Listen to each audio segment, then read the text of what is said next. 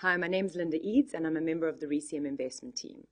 And today I'm going to be talking to you about a few recent allocations that we've made in our global and global equity funds to aluminium producers.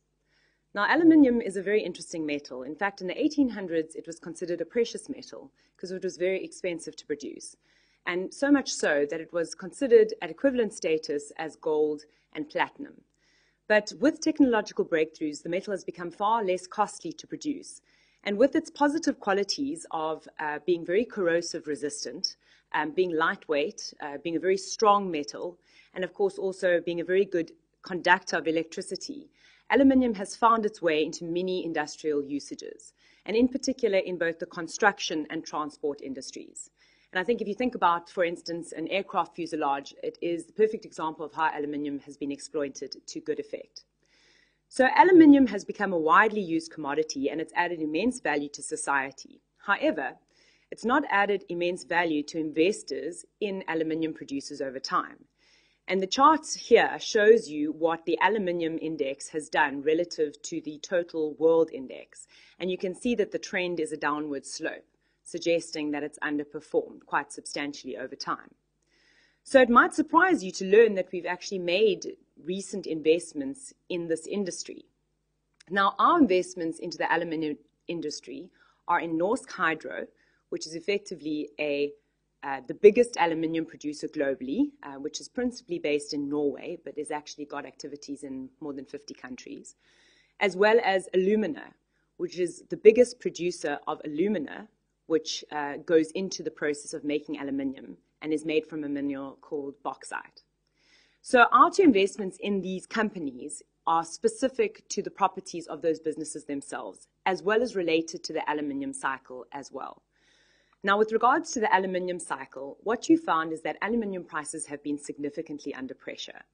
And this is as a result of aluminium going into excessive oversupply as a result of very high aluminium prices in the mid-2000s. And what that resulted in is excess supply relative to demand, as well as demand falling off a cliff with the globe going into recession. So that has placed a lot of downward pressure on the aluminium price over time, so much so that 40% of the aluminium industry are not earning an economic return at today's current prices. Now, we believe that the underlying demand dynamics for aluminium are strong. Increasingly, it is being substituted for steel in many applications, including both in transport, construction, and industries such as the beverage can industry. And then it's been replacing copper with regards to electrical applications. So the demand dynamics for this metal are very solid, which means that aluminium producers have to be able to generate an economic return over time to be incentivized to continue to produce this metal. So we think that the aluminium price, as it has done from its lows, will continue to rise to the extent that most of the aluminium producers will be able to make at least an economic return. Now, the interesting thing is that is exactly what's happened. The aluminium price, as I mentioned, has been rising steadily upwards.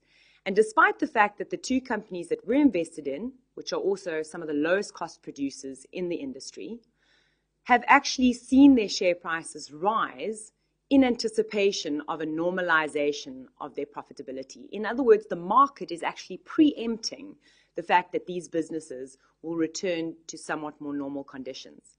And I think that's very interesting because it's not a dissimilar thesis to our thesis on the platinum industry, where again, platinum prices are very depressed relative to where they need to be for platinum producers to continue to supply the globe with the platinum it needs. However, platinum stocks have not reacted at all in anticipation of that capital cycle normalizing. But hopefully I've demonstrated to you today that we have a rational, sensible, and disciplined process with regards to valuing resource businesses. And our conviction remains intact with regards to our platinum thesis, whereas fortunately for us, with regards to aluminium stocks, these businesses have repriced to such an extent that in actual fact, both those stocks are trading in line with fair value, and you should see us actually reducing our positions in the near future. Thank you.